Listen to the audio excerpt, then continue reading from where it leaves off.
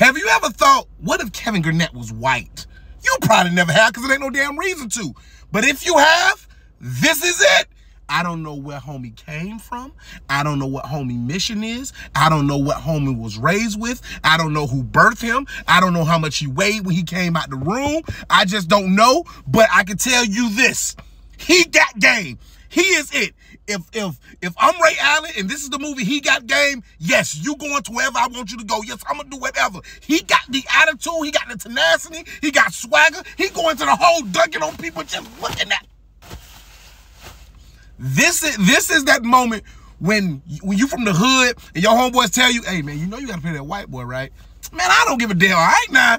You know white boy got hang time. White boy gonna yarn on you. Like, he's the one that make you yarn. Like, you don't even say words. And he hit you with that bow, that yarn, that wham. He yammed it. So, homie, please be a Gator out of high school. Like, I'm begging you to be a Gator out of high school if you don't go straight to the league. Because the way you dominating the game, who is this person?